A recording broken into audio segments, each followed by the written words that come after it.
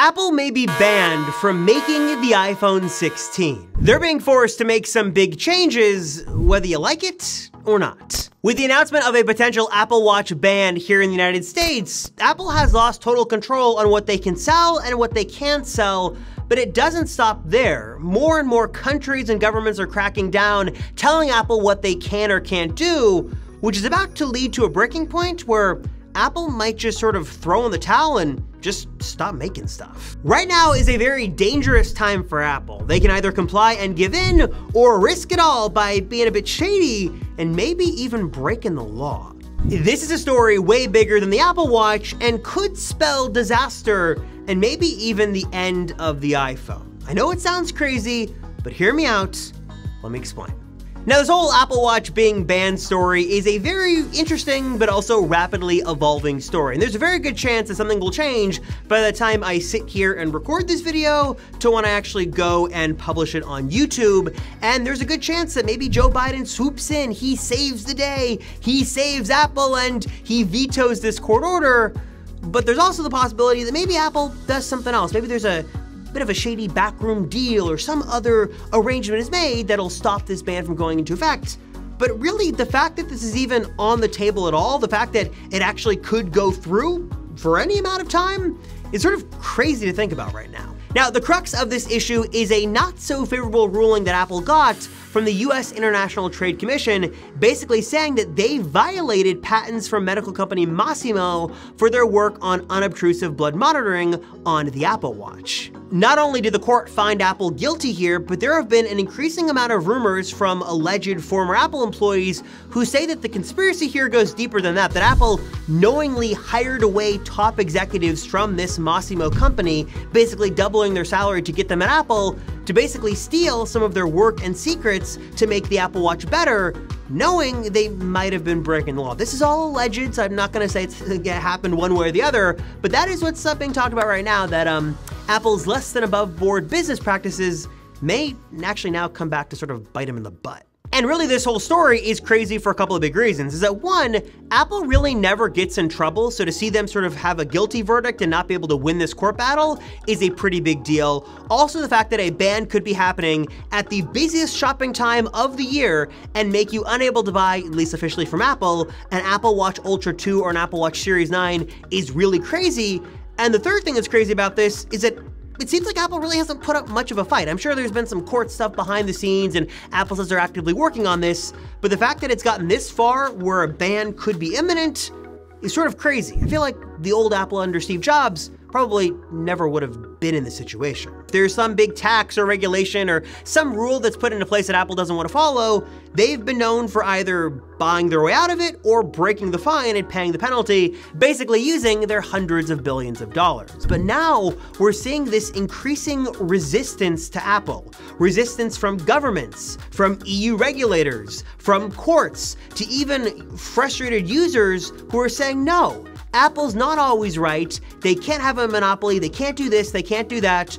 People are sort of uprising and fighting back against Apple, something we've really never seen before, and it's really becoming a big deal right now. What's also interesting here, whether it's a coincidence or not, is the fact that Apple has recently lost a lot of top executives on the Apple Watch team over the past couple of months. Mark Gurman just pointed this out the other day over on X.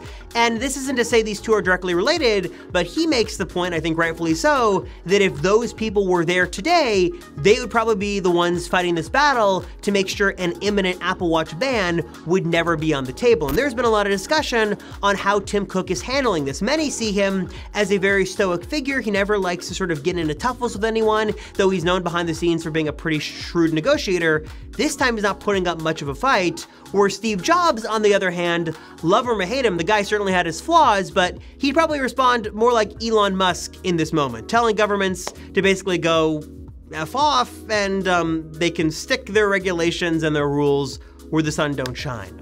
And if we sort of zoom out and look at the bigger picture here, it's not just the Apple Watch ban that's sort of crazy here. Not only is this sort of unprecedented, But we've started to see Apple make a lot of unprecedented moves lately because of all this pressure. I mean, whether Apple wants to admit it or not, I don't think USB-C was ever on the iPhone's roadmap, at least not immediately. But now, because of EU regulations, they've switched the entire iPhone 15 series and most of their accessories over to USB-C. There's also the whole third-party app install thing happening in the EU that you gotta believe that Apple does not want to comply with, and they do not want to make this happen, but they've already said they're going to comply. And in 2024, at least in some parts of the world, side-loading apps on your iPhone is actually going to be a real thing, which is crazy. And then there's more regulations under talks right now, one of them being removable batteries. Like, you could actually have user replaceable batteries on an iPhone, which you better believe as well Apple does not want to happen. Apple's sort of in a tailspin right now. They want to build these products, they want to do their own thing, but they keep hearing no, no, no to so many things, which sort of begs the question, why is this happening and what's Apple gonna do? On one hand, maybe they just sort of drop their tough guy facade, the we know best attitude, and they build what governments want. USB-C port, fine. Side-loading apps, sure. You want removable, replaceable batteries? Okay, it is what it is.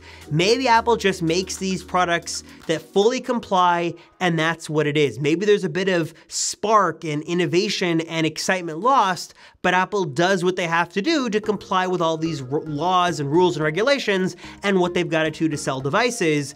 And maybe that leads to the downward spiral of the Apple walled garden. Maybe iMessage opens up, maybe Apple makes an Android phone.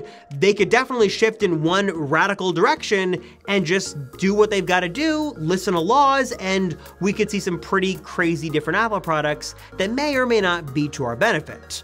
On the other hand, they could maybe choose a different path that maybe is like Willy Wonka. Maybe they go totally closed in, they go full vertical integration, and they sort of tell all the governments and regulators and everyone else that they can go do their own thing, pound sand. Apple's gonna do what they wanna do, even if it means breaking some laws, paying some fines. They're gonna stick to what they wanna do, whether people like it or not. While this could be a riskier path, maybe this does lead to better Apple products. Maybe if Apple just wants to build the products they want to build, this could lead to better, faster innovation. This could lead to some crazy good iPhones and accessories. This could be incredible. Maybe it's the portless iPhone. Maybe it's other really cool features, and Apple's going to do what they want to do, even if that means some potential fines or bans, or maybe they can't even sell iPhones in certain parts of the world. Maybe because the EU has all these strict rules and laws and Apple doesn't want to comply, maybe they just say, no, we're not gonna sell iPhones in the EU, and yeah, that's just the position we're gonna take. If the US says no Apple Watch Ultra 2 or Series 9 on sale, fine. Apple says, forget that market, we're gonna go somewhere else. There's definitely a business case to be made here that path 1 is much better than path 2, but I mean, look at where Apple's at. They've got a huge amount of money in their war chest, hundreds of billions of dollars. They're worth an incredible amount of money. They could afford to lose billions of dollars. They could make some radical decisions that may not make their devices available everywhere, but could lead to better devices. And if Apple really wants to truly build the best devices possible, if they're more concerned about building the iPhone and AirPods and Macs they want to build and not worry about what people think or say or anything like that, they could truly do that. Might not be the best business decision possible, but again, if any company in the world can pull it off with their connections, with their war chest, with their innovation and drive and determination, it's Apple, bar none.